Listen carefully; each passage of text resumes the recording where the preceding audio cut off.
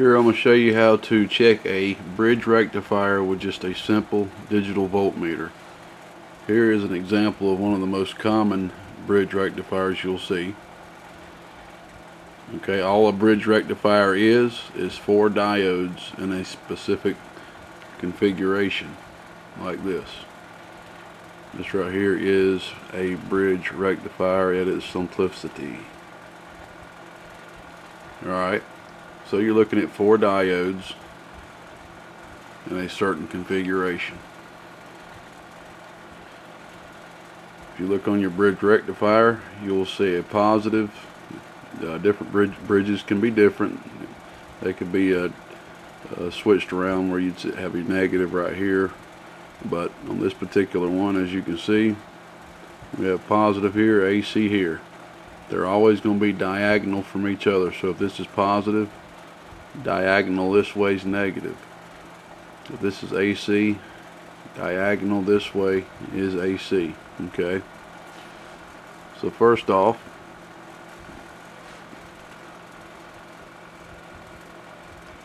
we want to check to make sure we get no reading from AC to AC. This can also be checked with a continuity meter as well. So I'm going to stick, it doesn't matter which lead, on one of the ACs.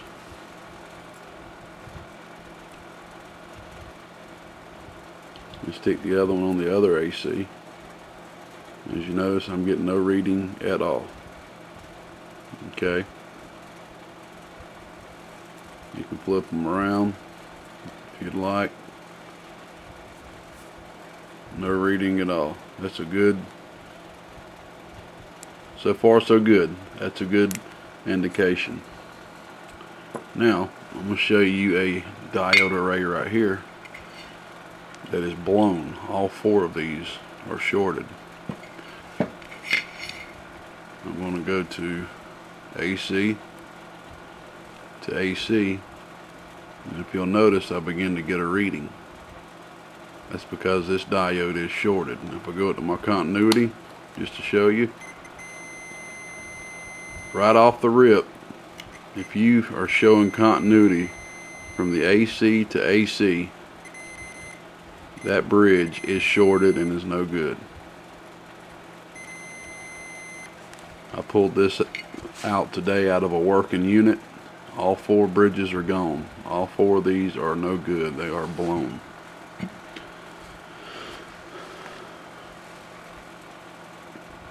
Just like an example with this.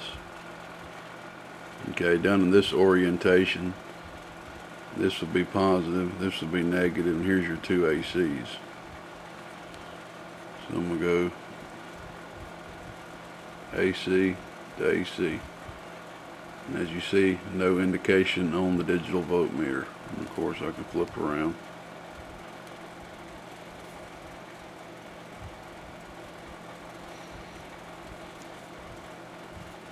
So far so good. So this diode, this bridge rectifier, excuse me, this bridge and this bridge is good so far. Next, let's check each individual junction. Okay, so we're going to check each junction now. Okay. What you're mainly looking for here is you want to make sure that current is passing through each junction only one direction. That is the most important thing here. Only one direction. Okay, if you don't, it doesn't matter which way you start. Just like, for example, I will go ahead and put my negative probe on the positive right here. Okay, and my positive probe on the AC. If you notice, I'm getting a reading. Okay, now I'm going to switch. Put my negative probe here. Sorry y'all, this is a new camera. I'm still trying to get used to it. My negative probe here, my positive probe here. And I get no reading. That's exactly what you're wanting. Right here, If you get a reading both directions, you have a shorted diode, because these bridge rectifiers, they can short in just one junction and not another. So you have to do both of these tests, pretty much a continuity test first, and check both directions, okay? Alright, the easy way I always remember this is just to start off on the positive side. You want to stick your negative probe on the positive side, and then stick your other probe on the AC, okay? And if you notice, if I go around and put my probe on the other AC, you're going to show a reading as well. That's fine. You're mainly just wanting to check to make sure you're getting current passing one direction and not the other. Alright, so now let's go over to the negative side. Like I said, it doesn't matter which probe you want to use starting off. You're just mainly checking to make sure the current's only flowing in one direction. So like for example, I'll go ahead and put my negative probe here. Remember, this is positive. This is positive, so diagonal is going to be negative. I'll put my negative probe there and check the corresponding AC right here. Like I said, you can pick whichever AC you want to check here, so we'll do it right here. I get no reading. Okay, so I'm going to flip. Negative right there, and voila, I get a reading. So that's good. Current's flowing only in one direction. That's what you're looking for. And like I said, something to help me remember when I'm checking a diode real quick, so I don't have to figure out which one to choose from first. But like I said, you need to go ahead and just check both directions regardless, and put my negative on my positive and your positive on your negative. So negative on positive, you got current flowing that direction. Positive on negative, you got current flowing that direction, AC. And you flip them, of course, to make sure you do not have current flowing in two directions. If you get any type of reading, it doesn't matter, flowing in two directions, and you have a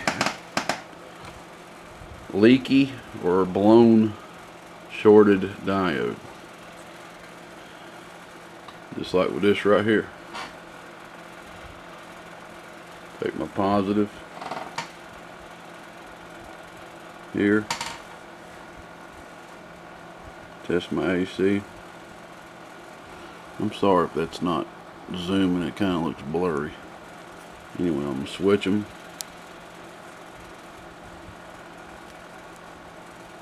There you go, a reading.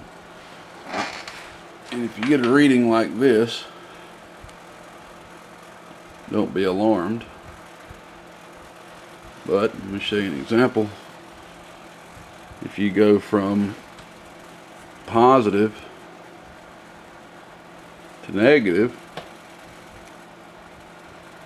if you look up there, 0.918. The reason why you're getting that is, let me show you. So I'll put my positive here and put my negative here. And you'll see I'm reading 1.53 volts. Alright, the only reason that is you're looking at two diodes at once. The diode meter is checking in this orientation, flowing from here through that diode to that lead. So you're checking in the orientation like that.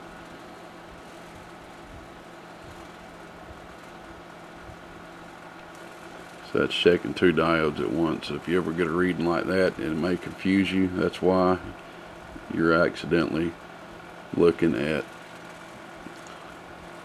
you got it on the positive and negative. There's no reason to check this. If you do the first test with a continuity, make sure there's no short from AC to AC, and do the two individual junction tests. You'll never need to test from positive to negative like that. This right here is another example. This is a a triode style bridge rectifier.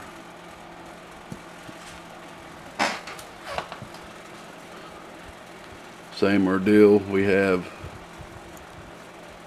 positive and negative here. I'll go over to my ACs. You'll notice I have no reading on the meter. No reading on the meter. I'm going to flip it around, make it a little easier for me to hold it. Go to here, to AC, no reading. That's good. Now let's check and make sure current is flowing at least in one direction. There we go. We have current flowing. Now we'll test the next one. No reading. We'll flip.